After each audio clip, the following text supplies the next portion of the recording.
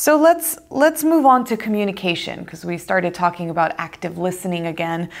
I'll start by asking what the benefits are of learning how to become a better communicator. Our relationship with other people primarily is based on communication. And even if you're using sign language, it doesn't really matter. But one of the things that we fail to appreciate is the value and the importance of nonverbal communication. So let me give you a variation. If I'm speaking to someone on a telephone, I can't tell you what the nonverbal communication is.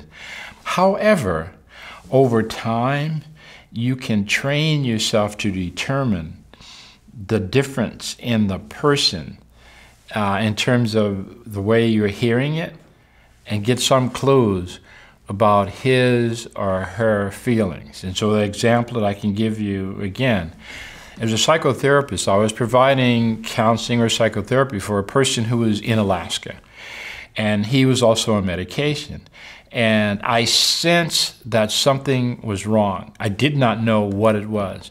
And so I said, is there something that I should know that you're not sharing with me? And there was a pause. And the answer is yes. What is it? I've been drinking.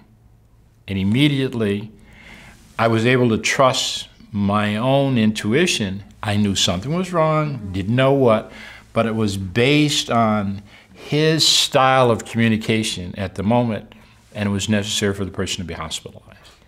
You can really, really fine-tune nonverbal communication.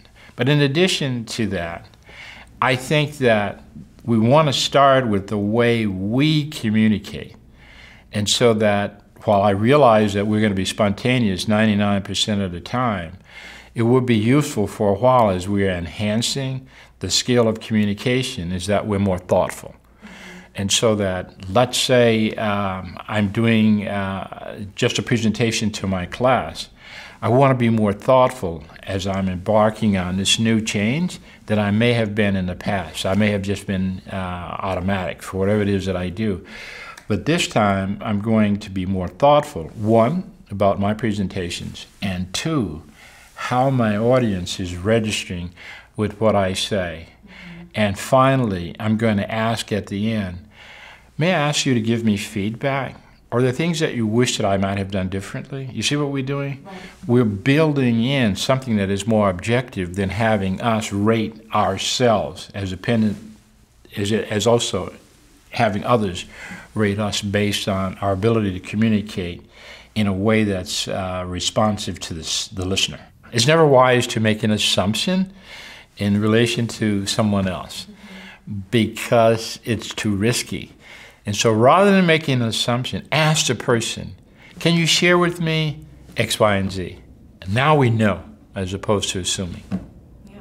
Did I sense that you were disagreeing with me? It's an example.